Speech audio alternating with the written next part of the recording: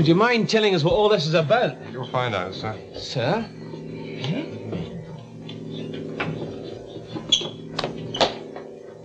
All right, Vincent, thank you. Sir, nephew brick, sir? Very well.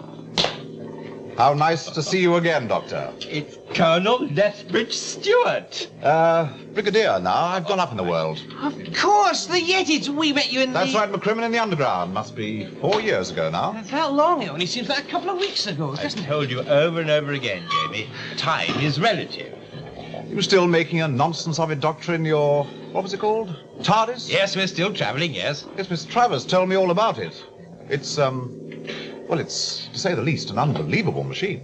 Any more unbelievable than the Yetis? No, true. I'm not quite so much of a skeptic as I was since that little escapade. But what's all this? And why all the cloak and dagger stuff to bring us here? Yes, I'm sorry about that. My chaps have to be a bit melodramatic in their methods, but I'll explain. Look, do sit down. Oh, thank you. Nice.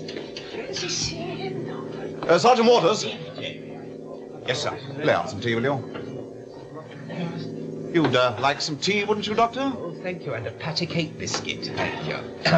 Yes, well, since the Yeti do, I've been in charge of an independent intelligence group that we call UNIT. That's United Nations Intelligence Taskforce. You mean you're like a world secret police? Not quite. We don't actually arrest people. We just investigate. Oh, well, what about us? I mean, you arrested us. Not really.